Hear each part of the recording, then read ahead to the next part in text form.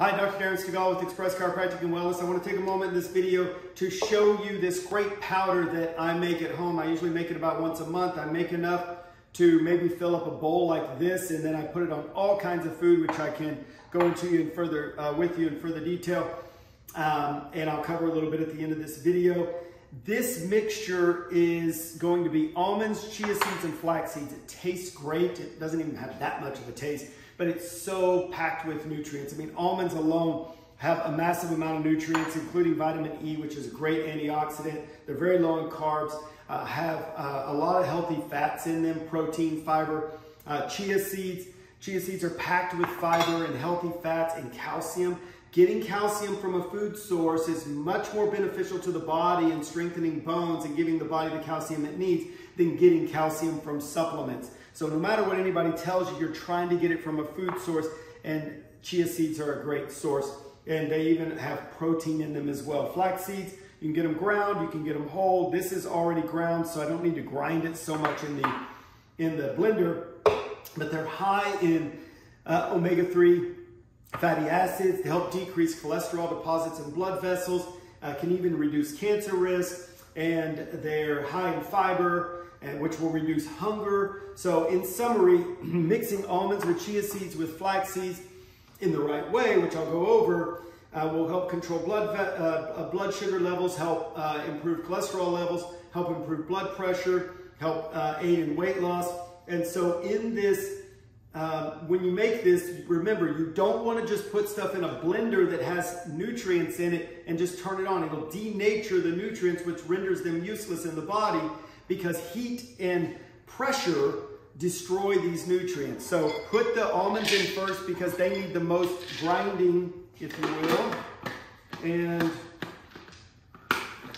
put this on and just pulse it a little bit. So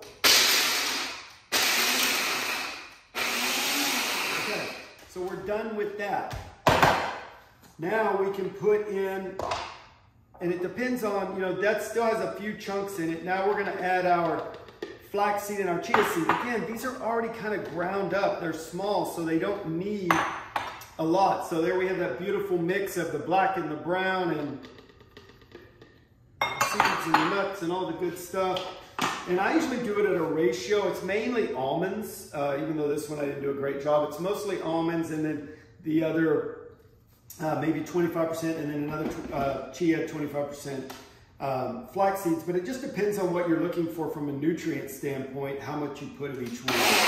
Now I'm really just doing this to get it to mix up. And you'll notice what it does. It's this nice little funnel, and it mixes those together and maybe breaks them apart just a little bit. Now we can take this out, dump it into this bowl,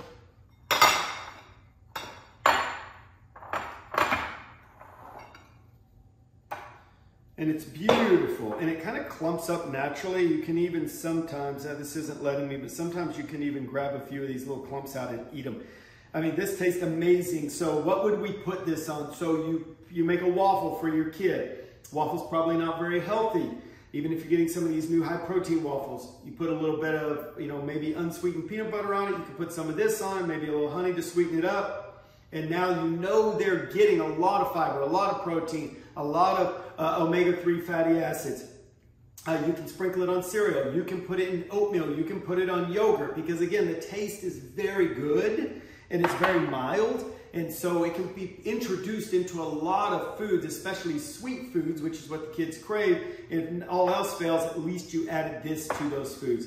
Okay, as always, if you have questions for us in the office, you can ask and we will try to help you out. But otherwise, I hope that helps you out. Have a great day. Dr. D over and out.